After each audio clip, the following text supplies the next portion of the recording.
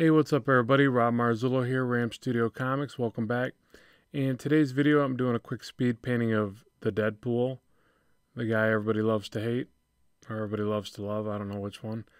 But yeah, so I saw another one of the movie art posters or whatever images, and I was like, just every time I see it, I'm so impressed, and so I wanted to paint it, and I figured it'd make for a good demonstration on here, and then you can also later get a tutorial version on my Gumroad. So this one I'm just kind of showing you the process, and I'll explain a little bit of it, but if you want a more detailed version, you can go to the other site. So so I just really start, just throwing in some basic shapes. If you notice, I didn't draw this out at all, and I wanted to try that because I've been doing that more and more with my painting, and it's a little bit trickier at times because I'm so much of a line artist type guy. I came up doing more line art, but I'm starting to feel more and more comfortable with it. And basically the way it works is you just have to be more open to edits. Like you got to look at things and go,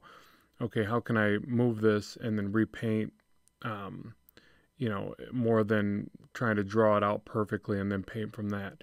So I think that actually for painting it fits a little bit better.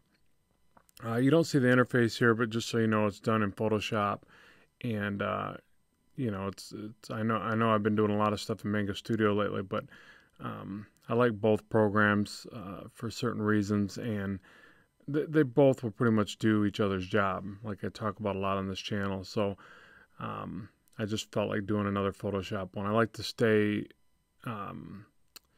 fresh in both of them or whatever, because I kind of have to use them both in certain parts of my work.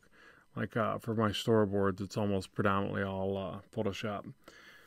So yeah, so at any rate, I'm getting in here and just kind of mucking it up and moving things around. I'm even going to include some of the brushes that I used, or any of the brushes that I used will be in the Gumroad course edition of this, or tutorial edition of this.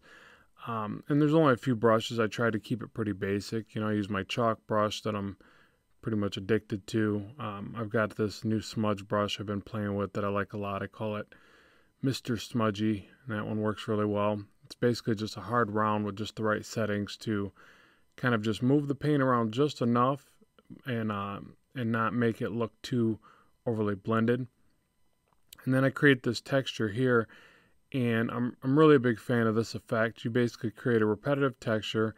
It doesn't take very long at all, and then you use that with multiply or overlay blends, or in this particular one I used hard light. I think looked a little bit better, and then I play with the opacity a bit. But I love dropping those textures in. They add a lot more realism, especially to a shot like this, where if you look at the movie art, it's just, it's like you're looking at a real person. So it's basically got all those little details and minutia in there in that work that make it really look believable. So that's kind of the process when I do these, is I'm really just kind of testing myself and trying to hone my ability. Like I put the image up on my other computer, and I just stare at it and analyze it, and then I adjust it over on the other computer, and I don't get anywhere near like the original, and that's not really my goal, is to be like a exact replica. But it teaches me a lot about texturing, about studying light, about studying color, and like the whole time I'm looking at this, I'm like, man, I'm always leaning towards really oversaturated red, and it's just one of my downfalls. And I tone it back by the end, but I think still not nearly enough. So yeah, so at any rate, that's pretty much the premise of this particular video. I wanted to show you the art in a time lapse so that you could get an idea of how it works, and if you want to check out the other one, cool. If not, there's always, speed paintings on here and stuff like that, and I'll be doing more of this stuff. So yeah, that's about it, and I'm kind of getting to the end here. Oh, yeah, and then I go back through with the stipple brush, and that's another one that's really helpful.